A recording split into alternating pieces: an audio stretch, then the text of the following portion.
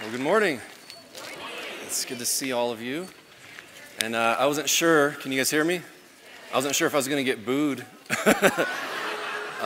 based on things that happened earlier in the week. No, I was like, how will I explain that if I get booed? But anyway, it's an honor to be here with you all today. My name's Daniel Bennett, and I've been part of Cares for about 15 years. I came about 15, 16 years ago as a student and have loved it. I came out here in my 20s, and now I'm in my 40s. And now I've got a wife and children, and I'm loving life. It's just awesome to be part of this ministry. Love seeing all the lives changing. And, as the student body knows, I love sharing about my children. I have my wife is home with my kids right now. I've got 3 children, Olivia, Joshua, and James, and they're probably watching right now. And so I wanted to start off with one quick little story before I kick things off. So Pastor Greg tells funnies. I either tell torture stories or children's stories. It's kind of where I've landed. And so the other day I was changing clothes in my closet, and my boy loves to just chase me around the house and follow me wherever I go. And so I love that.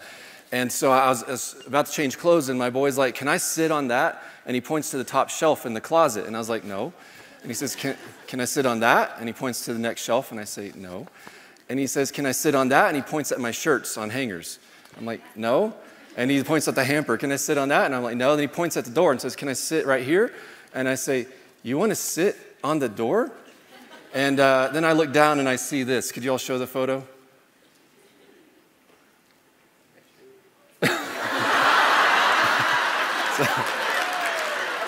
So I consider myself a creative problem solver, and so this is a proud moment for me. I was like, that's amazing. I was not expecting that, so you guys can take that down. Anyway, now before I get started with my message today, I also would like to mention one quick thing. My youngest, my 1-year-old, he just a week or so ago started taking his first steps. And I finally got to see him take a couple of his first steps a couple days ago. And all you parents know this. I just want to share something obvious but good. So I just want to share something real quick on a father's heart. Is that my little boy, when he takes a couple steps and falls over, that is the highlight of my month. Right? I don't look at him and say, "But you fell." Right? A father's heart rejoices at, "Oh my goodness, you want to be like me. Oh my goodness, you took 2 steps and you fell." Some of you may be beating yourselves up because you're like, "I keep trying to get up and I fall down, and God must be so disappointed in me." That's not what a father's heart is like. A father's heart rejoices that a righteous man can fall 7 times and get back up. God is for us. He celebrates our victories. He doesn't dwell on our failures, our mistakes. And so, speaking of my children, one thing that sparked this message is that, a few months ago, I was telling, I don't know if you guys ever do this, if you ever, kind of like that whole, like, if we won the lottery kind of thing. Not that we're preaching pro-lottery or anything, but once I was telling my wife, I was like, if money were no object, I think I'd want to do this and that and the other for our kids. And when I said that, something just hit me. And I got angry about it. And I was like, wait a minute. I realized I was angry because I was like, I've been believing a lie. Because I was like, the fact that I just said if money were no object, I'd do this wonderful thing for my kids. I was like, because I used to think I have no problem with abundance. But it suddenly dawned on me that lack is straight up ungodly. There were good, godly things I wanted to do for my children, and I couldn't because I didn't have abundance in that area. And it just made me angry because I was like, I've always thought that it's not a big deal. It's okay. I'm not against it. Then, you grow out of it and you're like, okay, I'm for it. But then it's like, no, it's not just that you should be for it. It's that this is what God wants for us. It is ungodly not to walk in abundance. And so my topic for you today is breaking a poverty mindset. And so it actually is very similar. It builds on what Pastor Rick was just sharing and even what Pastor Greg was sharing earlier today. I've been a believer since before I can even remember. Right? My first memories one of my first memories is getting born again as a child. And so I've lived life with God my whole life, and yet He's never gotten stale.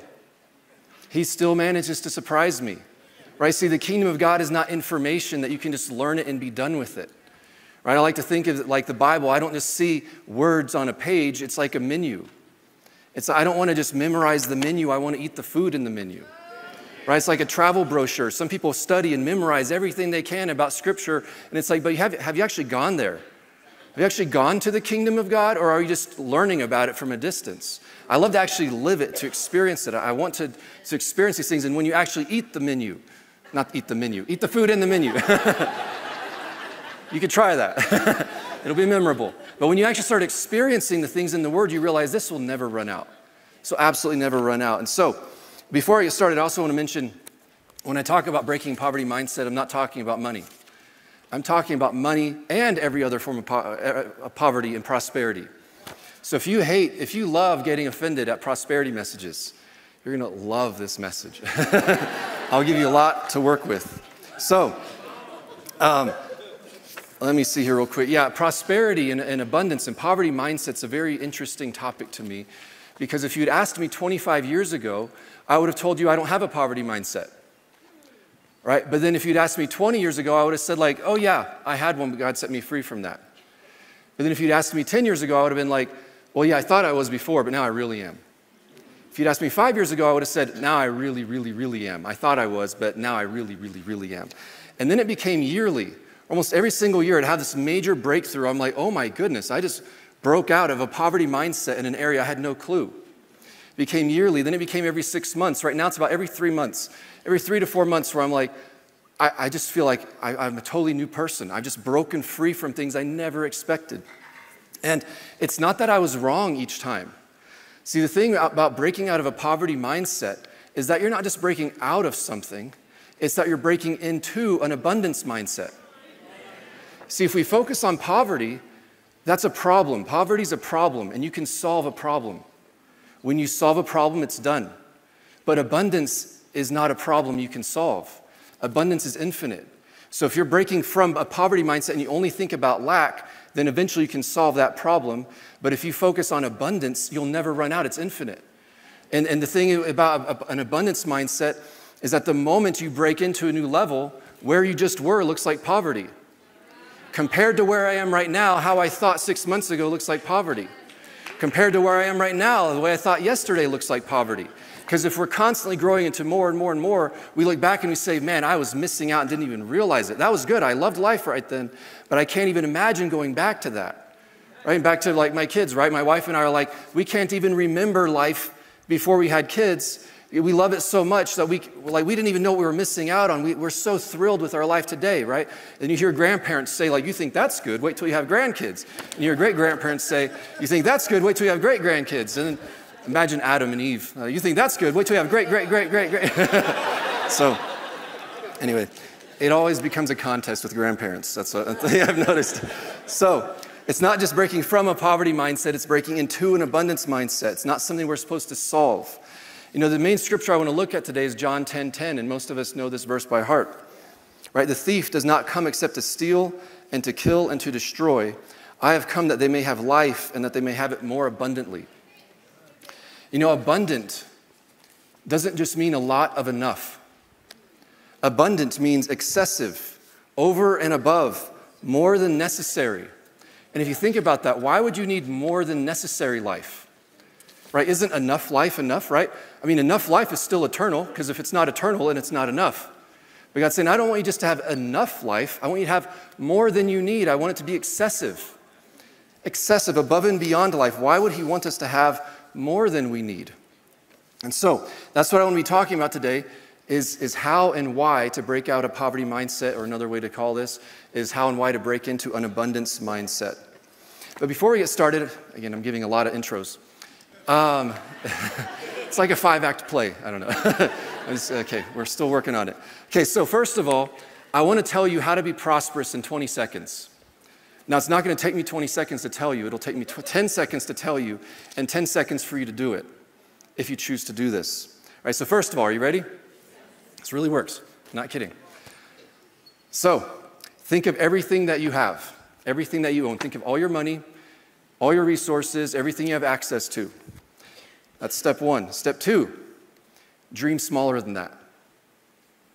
If you do that, and I hope you didn't, if you do that, you now have more than enough. Congratulations, you're prosperous.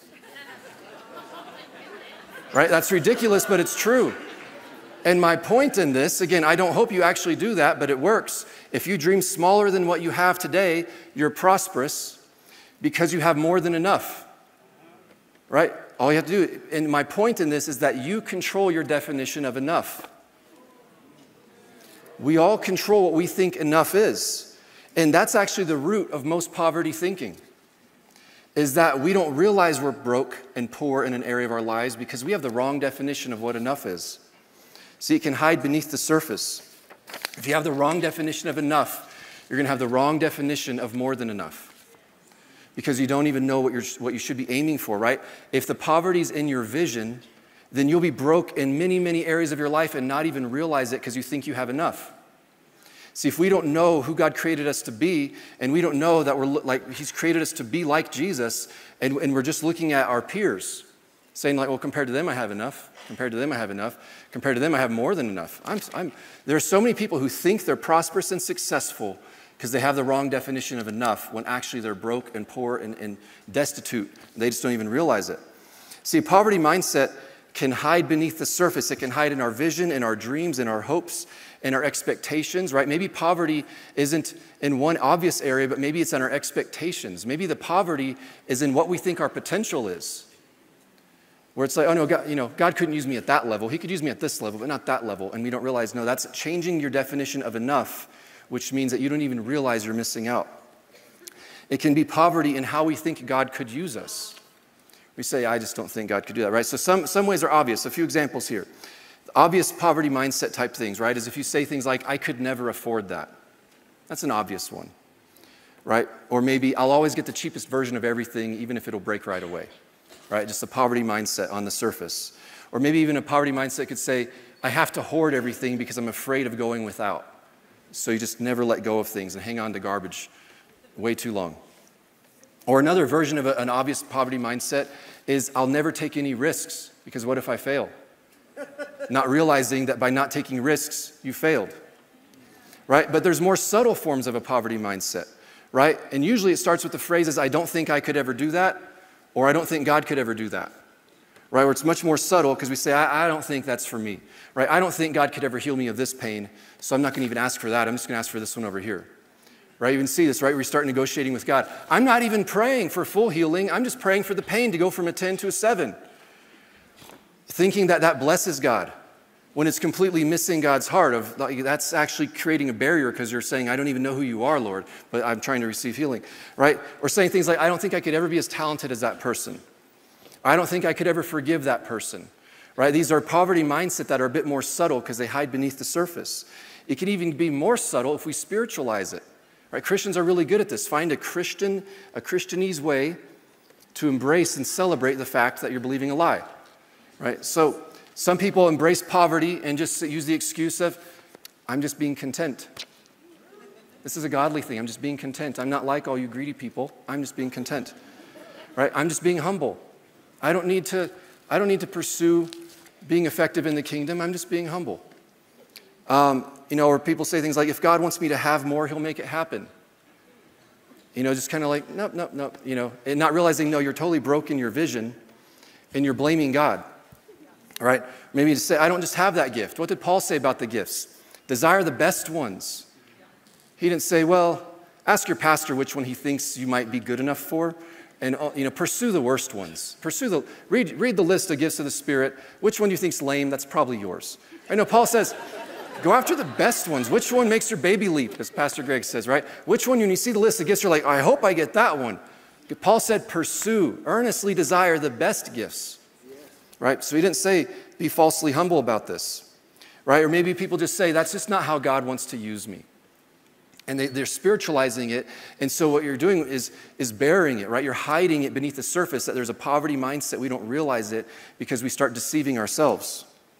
So my first point in all this, and how to break free from a poverty mindset, is that we need to expand our definition of abundance. See, money is a resource, and it's a great resource. It's a tool. But there's all kinds of resources. If we could pull up slide number 1, please. And this isn't even a complete list. I had to trim it down just so it fit on the screen. These are all different types of resources, right? Money, vision, time is a resource. Health is a resource. Energy, right? If you don't think energy's a resource, try doing something without it. I only got 3.5 hours of sleep last night because my kids woke up and energy's a resource, right? Athleticism, ability, talent, intelligence, there's so many. I won't read the whole list here, right? Trustworthiness is a resource. See, there's so many resources that aren't obvious. If you don't think trust is a resource, try accomplishing something when nobody trusts you. You can do more things if people trust you than you can if no one trusts you. Courage is a resource. Humility is a resource. Excellence is a resource. These are all areas where we can either have lack or have enough or have abundance, right? And see, so many times people think abundance and they just think money, relationships, and that's it. Money and health and relationships. There's so many types of resources, and God wants us to have abundance in all of them. He doesn't want us to have lack in 8 different sections of our life and only have abundance in one section. So it's actually more of a spectrum too. If we could go to slide number 2. Right, so there's a whole spectrum there, and if you could go ahead and go to slide number 3. See, it's not just lacking enough, you can actually have crisis lack, which is trying to kill, steal, and destroy your life. Or you can have more than enough. See, if you think big and you have enough, you still just have a lot of enough. God's best for us is actually for us to have even more than our thinking big. He wants us to have more than enough, abundance. Like I said, we control our definition of enough. And we really want God to control our definition of enough. We want to renew our minds to change our expectations. So with any of those resources I just listed and many more, you can have crisis lack or just a little lack or barely enough, a lot of enough, or more than enough. With every single one of these, right? A few examples. Imagine you have lots of money but no time. See, you might say, I'm so wealthy. What if you had $100 billion and 2 minutes to live and no lawyer nearby? So you can't even give them a will, right? You can't do anything with it. See, a lot of abundance in one area, but crisis lack in another area means you're poor. To have truly abundant life, it can't just be abundance in one area. It needs to be abundance in all the areas, right? What if you had all the time in the world, but no health? Right? What if you had amazing vision, but no work ethic? What if you had amazing intelligence, but no wisdom? What if you're brilliant, but nobody trusts you? You haven't built relationship with anybody, and so you're always a know-it-all telling people what they should do, and you haven't earned relationship with anybody. Right? What if you have amazing athleticism, but you have no patience? Right? Amazing world-class athletes have amazing patience. They have to train early in the morning, late at night, hours and hours and hours doing the exact same thing over and over and over, and people only watch them when the lights are turned on. But the excellence came from that patience of I'm just going to train and train and train when nobody's watching. Right? So again, you can have amazing athleticism, but if you don't have patience, you won't rise to your full potential. So if we have lack in some areas, they can drag us down. God doesn't want us to have lack in any of these areas. And so, the best resources actually, and I left them off the list because you could go on and on with this, right? But the best resources are the fruit of the Spirit, right? Love, joy, peace, kindness, self-control. It's powerful. Thankfulness is a powerful resource. There's things that if you don't have enough thankfulness in your heart, God can't use you in certain ways. But if you have an abundance of thankfulness, there's things God can do in your life that he could never do otherwise. Right? Revelation is one of the most powerful resources. It's having a transformed mind, a renewed life, a changed life. Grace. Right now, with some of these, right, grace, righteousness, we already have abundance. It's just a matter of, are we aware of it? Are we walking in this? Right, righteousness is a resource. And to me, in my opinion, the most powerful resource in the world is a word from God. Right? I mean, even just recently, right? Banks are failing, right? A word from God is more powerful than currency, right? If you have a word from God, it's like, listen, I can take this to the bank. Better than take it to the bank, right? It's like, no, banks can fail. The word of God will not fail. And so the best, right? If you want abundance, pick the best ones first and use those to raise up the other ones. So, slide number 4, please. Just a few more examples here. All right, so, with just a few examples, with enough of a resource, you'll get the job done. Lack of a resource makes life more difficult. Crisis lack of a resource will drag down other areas, right? So for example, enough money will get the job done. A lack of money will make life more difficult. And a crisis lack of money will try to kill, steal, and destroy your life. Enough patience will get the job done. Lack of patience makes life more difficult. A crisis lack of patience will try to kill, steal, and destroy your life. Right? Enough humility will get the job done. A lack of humility will make life more difficult. And a crisis lack of humility will try to kill, steal, and destroy your life. And you could go on and on and on. Right? So, like I said, the first way to break out of a poverty mindset is that we need to expand our definition of abundance. It's not just money. It's not just health. It's both of those and more and more and more and more. It isn't true abundance if we have lack in other areas. If we have the wrong definition of enough in other areas, it'll mess things up, right? So people might say, I have enough humility. What I really need is just more abundance of influence. I've got enough humility. Just give me the influence already. And they don't realize, no, your definitions are off, right? Or people can easily say, no, I've got enough wisdom. What I really need is just more money. Or, you know what, I've got enough peace. I just need everyone else to stop being idiots. It's not me, it's them. I don't know, just drive normal, my goodness, right? And so we don't realize, so again, we see lack in others and we don't realize, no, our definition's off. We could grow in this, right? One way to know if we see something truly as a resource is, do you daydream about what you would do with lots of it? Right? See, it's easy to say, if I had $1 billion, this is what I'd do. But how many people say, if I had all the wisdom in the world, this is what I'd do? If I had all the kindness in the world, this is what I'd do. Man, I hope someday I'm so humble I could do this. Right? Do we fantasize about man, I wish, because if we don't dream, right, like Pastor Rick was just sharing, if we don't have hope, if we don't have dreams of what it would be like to be stronger, to be more Christ-like, man, if only I were more patient, I would love to do this. If only I had more talent or vision or work ethic, I could accomplish these things. It shows that we're truly thinking about it as a resource that we want to grow in. And by the way, in some contexts, when I say more, right, more than enough, abundance, we're not talking about more quantity. Sometimes we're talking about more quality. So for example, you don't want an abundance of marriages. You want abundance in your marriage, right? And so same thing, right? With some things, it's actually a balance where it's abundance of friendship for a while might mean more and more friends. But after a while, it's actually, I don't want more friends. I want better friends or better friendships. For some of you, losing a few friends would actually be a form of abundance. Or at least a few steps toward abundance. Again, because it's about the qualities increasing. And so, let me see here. So first point is we need to expand our definition of abundance. The next one is that we need to stop being afraid of abundance and stop judging it. Right? Abundance is not selfish. Abundance won't corrupt you. See, some people think deep down inside that it's wrong to have abundance or it's wrong to want abundance. And so they don't embrace it. And then they sit back and just judge people or make up excuses or, sure that they have more abundance than me, but they must have something off in their life. They must be greedy. They must not love God as much as I do. They're not as holy as I, right? And people can sit back and judge. And if that's our heart, we're fighting off a blessing from God. We're believing a lie. See, when we expand our definition of abundance, we realize that we're not competing for limited resources. And that's one of the big lies is people think there's a finite amount of resources and we're all fighting for it. And you know what? I'm just going to step back and not fight for it. And I'm just going to be super humble and let other people enjoy grabbing all these things. But see, a poverty mindset gets jealous. An abundance mindset celebrates when it sees abundance in others. Other people's abundance doesn't take away from me at all. Other people's abundance, if anything, it blesses me. See, it makes no sense to say because you have more, I have less. And yet people in the world say this all the time.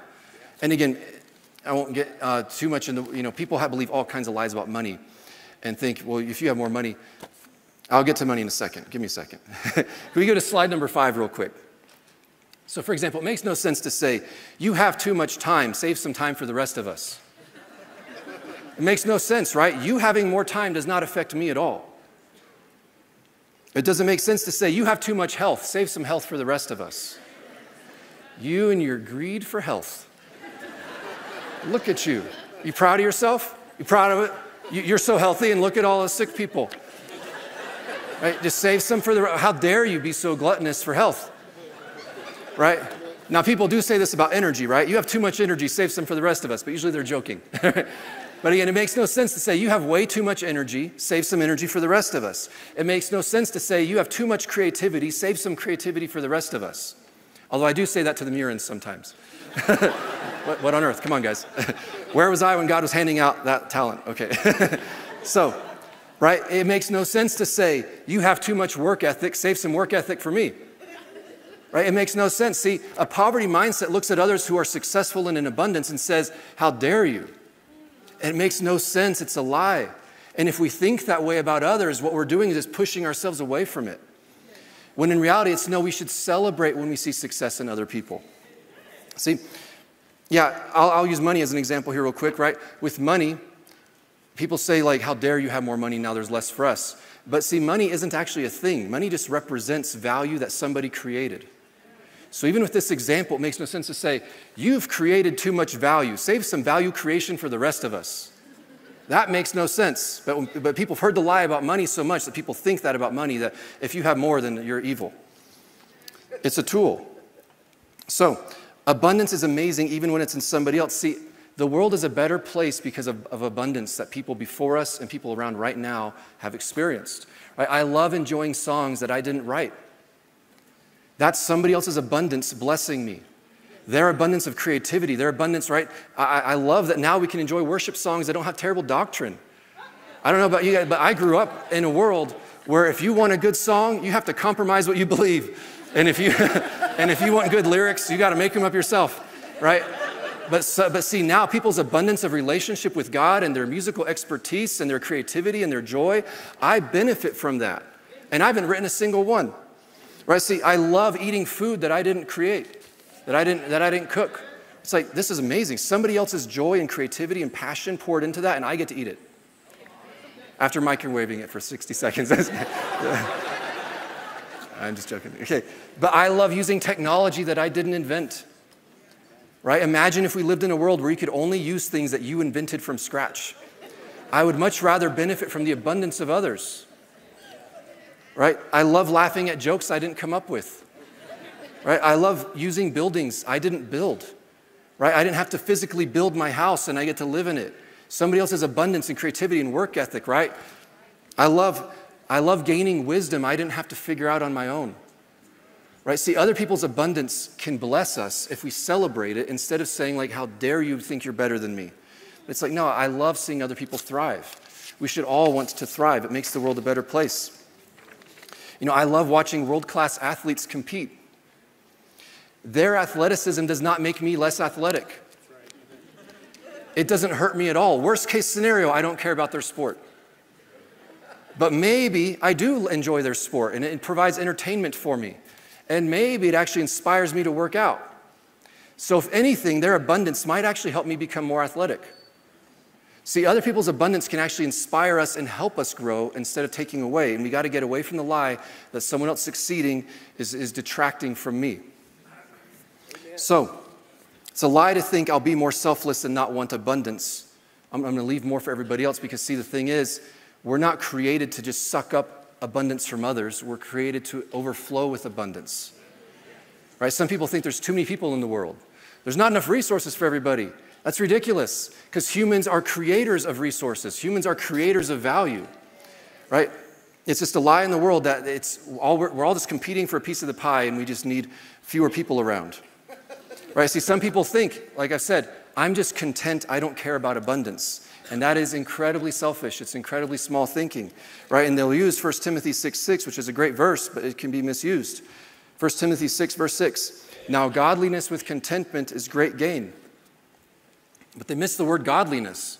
Godliness with contentment, not lies with contentment, not ungodliness with contentment, right? And if you look at 2 Corinthians 9:8, same author, the Holy Spirit and Paul. So 2 Corinthians 9, verse 8 uses the same word for contentment. Here it's translated sufficiency. So it says, and God is able to make all grace abound toward you, that you, always having all sufficiency, same word as contentment in the previous verse, in all things may have an abundance for every good work. See, godly contentment is tied to abundance because you can't be content without enough to overflow. We're content in who we are in Christ, and who we are in Christ is more than enough. Right? 3 John 1, verse 2. 3 John 1:2 says, beloved, I pray that you prosper in all things and be in health just as your soul prospers. See, God wants us to prosper in every single thing. And another point, sub-point in here is that abundance doesn't corrupt us. See, some people think, that people will say things like, power corrupts. Absolute power corrupts absolutely, right? I'm sure you've heard that phrase, or many of you have. Or people say things like, money changed them. Ever since they got more money, it just changed them. Things like that. But the thing is, God is all powerful. Did it corrupt him? All right, God is rich. He's really, really rich. Did it corrupt him? Absolutely not, right? So power and wealth aren't the problem. See, money doesn't change you, it multiplies you. It multiplies who you already were. See, let me give you an example. If you're evil and broke, you can do some harm. If you're evil and wealthy, you can do even more harm. If you're evil and wealthy and strategic, you can harm countless people. But is the abundance of wealth the problem? Is the abundance of strategic thinking the problem? No, those multiplied the evil. But see, look at it the other way around. See, don't blame the abundance. See, abundance of wealth isn't the problem. If you're generous and broke, you can bless some people. But if you're generous and wealthy, you can bless even more people. If you're generous and wealthy and strategic, you can bless countless people. See, abundance is not the problem. It's multiplying us. So the real question isn't, is abundance good or bad? The real question is, are you worth multiplying? Right? Is it a good thing or a bad thing to multiply me? If you're born again, you're a new creation. You're righteous, you're holy, you're kind, you're generous, you're full of humility, you're full of boldness, you have the mind of Christ, and you have God's desires in your heart. The best thing you can do for the world around you, the most selfless thing you can do for the world around you is be multiplied. Right? It's incredibly powerful. Another example, right? If you're creative, you can have great ideas. If you're creative and you have work ethic, you can actually do something with them. If you're creative and you have work ethic and you have courage, right, you can create things that no one else would have ever created. You can change the world. And so again, abundance is a huge blessing to the people around us. 1 Timothy 3:6, right? See, one quick little warning here is that if you're carnal and immature, then yes, you do want to be careful, right? 1 Timothy 3:6 says, when Paul's talking about the qualifications to be a bishop, he says, not a novice, lest being puffed up with pride, he fall into the same condemnation as the devil. So he's not saying promotion to be a bishop is a bad thing. He's saying, don't want that if you're still struggling with humility and character, things like that, right? If you have a lack of character and a lack of humility, influence could harm you. But if you have an abundance of character and an abundance of humility, then influence is incredibly effective, right? And so we want to be careful. We don't want certain abundances to outpace others because it could be harmful to us. But we want abundance in every area. The abundance was never a bad thing. It's always a good thing. So the first point, like I said, is we need to expand our definition of abundance. The second point was that we need to stop being afraid of it. We need to stop judging it because we're removing ourselves from that grace. And the third one is that we need to understand the point of abundance. Like I said at the very beginning, why does God want us, why did Jesus say he wants us to have more life than we need? Right? Why didn't he just say, I want you to have enough life? Come to me and I'll give you enough. The thief wants to take it. I want to give you barely enough. Why did he say, I want to give you more than you need, more than you could even use? And like I said, we control our definition of enough. So I'm not even talking about, right, dreaming really, really, really big and getting just enough.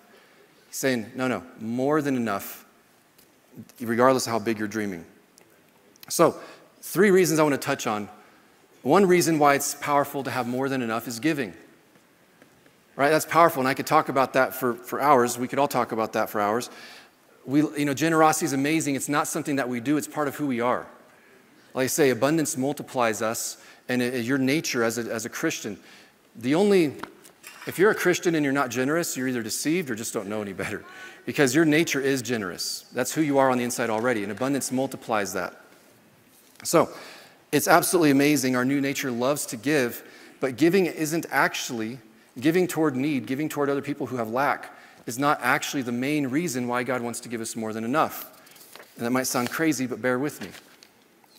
When Adam was the only human on earth, God gave him the entire earth. Everything you own at some point belonged to Adam. He was rich. He had more than he needed. There's no way he could use all of that. Why did God give Adam abundance when there was no need in the world for him to give to? Right? So again, I'm not saying that giving toward need is bad. It's fantastic. But the point of it, right, God giving us abundance was not because of Satan. God was giving us abundance before anything bad even happened. And so it wasn't because of that. Another example here real quick. I'll tie these together in a second. In eternity, there's not going to be any lack. And yet God's going to give us more abundance than we can even imagine for all eternity. And so again, right now on this earth, one of the benefits of abundance is that we can help where there's lack. But that's not the main reason why God created it, because we see it before the fall and we see it after the end of this world. God's heart is to give us abundance. See, part of why God wants us to have abundance is because he likes us. It's actually a form of poverty mindset to think that the only reason God wants to bless you is so you can give it to somebody else. Because that's basically saying, you don't like me, you only like them. I'm just a vessel, you hand it to me, hot potato. Bless me, Lord, I'll pass it on. Bless me, Lord, I'll pass it on. That's actually poverty mindset, because you don't realize how much God likes you and wants to bless you. If you were the only human on earth, God would still want to bless you, even if there's no mission to accomplish. So part of this is giving, but that's not the main reason. Another reason, so second reason why God likes to give us more than we need is so that we can invest in ourselves. Right, see, let me give this example real quick. You know, if you have an abundance of money, it's easier to eat healthy. I don't know if any of you have ever gone to a grocery store and been like, I'm going to eat healthy today. And you look at the price tags and you're like, never mind. Sevenfold cost, right? It's like, okay, $30 for a sandwich, right? If you have an abundance of money, it's easier to have an abundance of health, right? If we have an abundance of time, we can use that to grow in wisdom, right? If we have an abundance of excellence, we can use that to grow in favor. See, abundance in some areas can actually be reinvested into our own lives and say, I'm going to use my time and not just sit around. I'm going to use this to grow in wisdom. I'm going to use my abundance of whatever, and I'm going to grow in revelation. I'm going to grow in this and that and the other. Right? Imagine that you're an amazing athlete, but you're totally broke and nobody knows you. You have no favorite, right? You have poverty and everything else. Or imagine you're an amazing athlete, but you can afford world-class trainers, and you can afford world-class equipment, and you can afford to travel the world to compete and to learn and to train, right? See, abundance can actually help you grow in even more abundance. Right? It's actually a biblical principle for the rich to get richer, right? So, you're being faithful with this, I want to give you even more, right? And so again, if we have abundance in an area, it can actually help us grow even more in that area, right? Like I was saying, when I was younger, I used to give away all my money. Like at the end of every month, I'd give everything away. Anything I had left over, I'd give off the top and give everything else. I'd spend as little as I could, and I'd give everything away. And finally, God had to stop me. And God said, Daniel, stop. You're good ground too. He said, sow into your own life. And I'm not just saying this because it's campus days. It was actually when I was praying about coming to Charis. And I was like, how will I was praying about tuition. And God said, stop giving every single thing away. I'm trying to provide for you to go to Charis.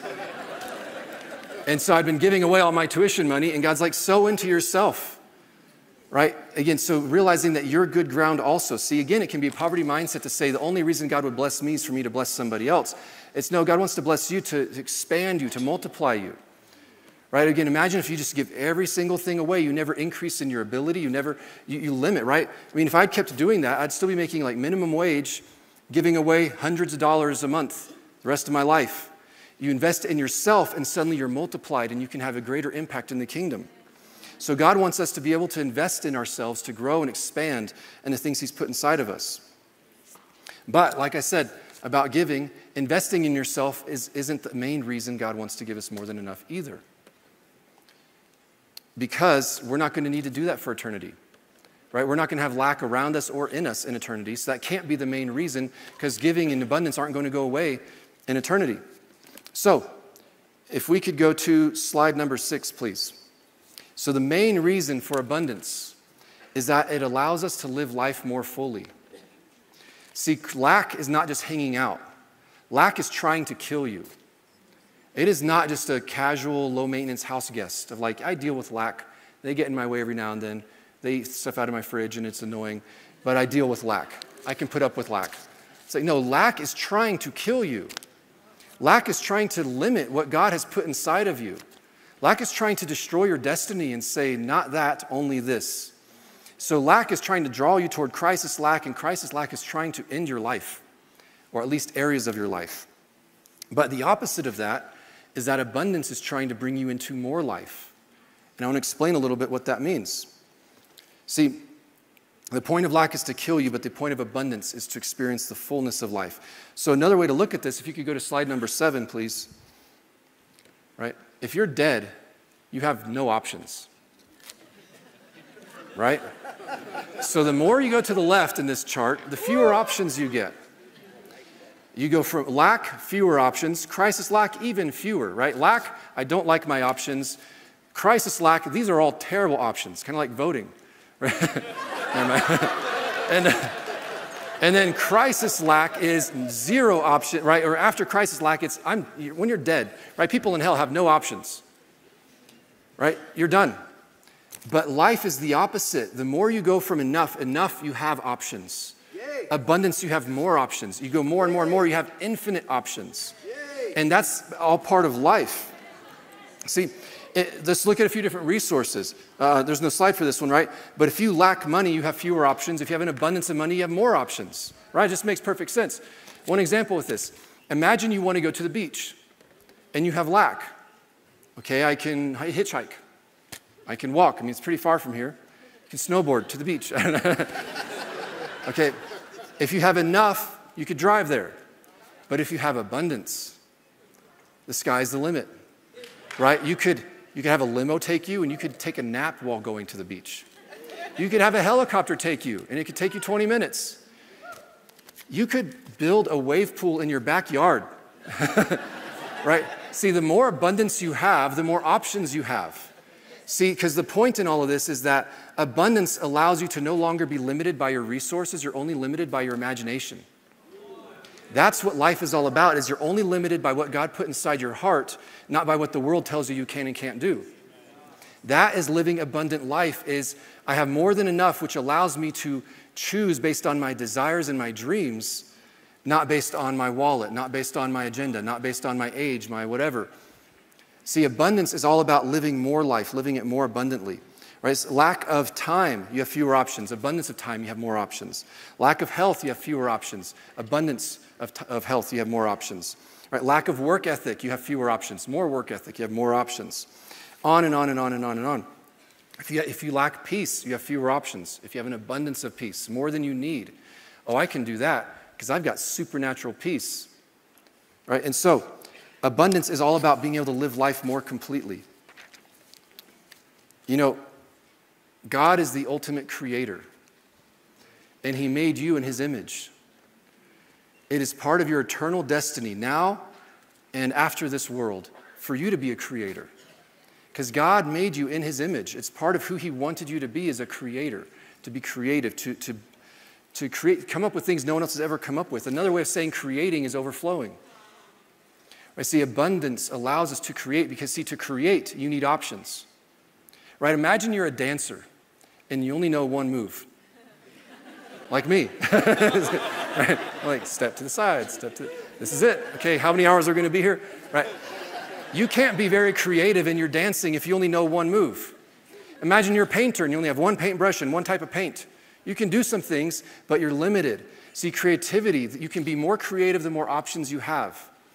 And the more options you have require abundance, right? Abundance creates options. Options allow you to be creative, to where now you and God dream together and say, I want to do this. Let's do it, right? And maybe you don't see all the money, but you see the faith. You spoke it. I got a word from God. Let's do it. Let's move in that direction, right? Abundance in different areas.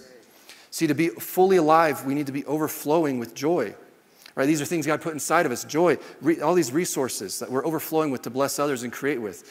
Joy, healing. Right? Oh, I have so much life in me, I don't even need it all. I can heal you. There's more life in me than I need, and so it can bless the people around me. There's more kindness in me than I need. I can bless the people around me. Right? We're overflowing with things that we create, things that we build, things that we invent, with art, with gifts of the Spirit, with wisdom, all kinds of things. So, even when there's no lack around us, overflowing will never get old. See, in the kingdom, for all eternity, right now we can overflow and bless people who have need. But we're going to still bless each other when there's no need. We're going to be overflowing for all eternity because that's our nature. God's given us abundance so that we can be creative and overflow with life and health and peace and joy and ingenuity, all kinds of things. So, like I said, abundance multiplies how much you can overflow with who God created you to be. And you are worth multiplying. That's the thing, is that God made us in his image, and you are worth multiplying. And if we get a true revelation of that, it'll just break us free from thinking that poverty is anything holy or good. Poverty cannot make us like Jesus, because Jesus is full of abundance. And so again, it's all about breaking free from those lies and realizing I am who God said I am, and he wants me to overflow the same way he overflows. So again, that's my final encouragement to you, is that you are worth multiplying. Expand your definition of abundance, because God wants you to be abundant in areas you had no idea about. So I pray that's been a blessing to you. Have an amazing rest of your day. Thank you.